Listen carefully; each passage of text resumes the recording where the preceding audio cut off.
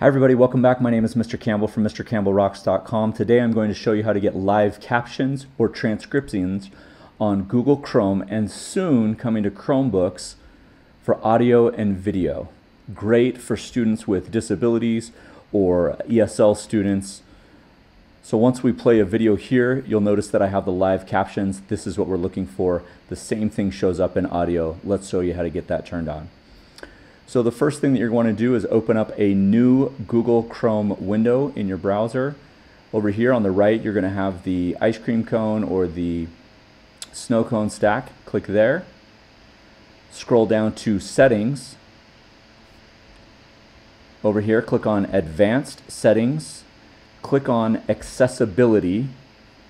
Right here at the top, you'll have Live Caption. You can turn that on or off. And as we showed earlier, this is what the live caption looks like for video. Let's show you what it looks like for audio. So we're going to jump over to Simon Sinek's podcast. You'll see here we have an audio file. When I click on play, it takes a minute to run and for the text to start going through. Then what you'll see is you'll see a black box here that will appear, and it will have the live caption of any audio or video that you're using in Google Chrome.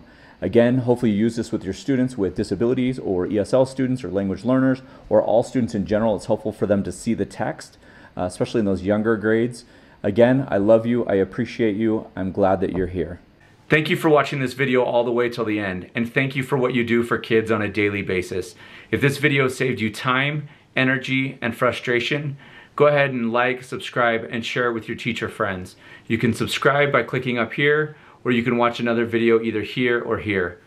Again, I love you, I appreciate you, and I'm glad that you're here.